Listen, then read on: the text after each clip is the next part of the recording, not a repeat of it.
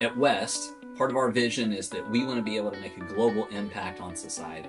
We have kids here from 17 different countries. We speak over 28 different languages inside the building. So we have the opportunity to make an impact that other schools don't. We've gotten a lot of newcomers that do not speak much English at all. So being able to translate on the iPad or, being able to scaffold for those newer people. There's so many apps that they're user-friendly that I can bring the objectives down to their level linguistically. It's important to us that everyone has what they need in order to be impactful and successful, which is why all teachers have an iPad, MacBook, and an Apple TV. It's why all of our math and co-teach courses have Promethean boards. It's why every last student here has an iPad in order to make that possible. The best way to get somebody excited about using technology is for them to see the impact that it has on a student.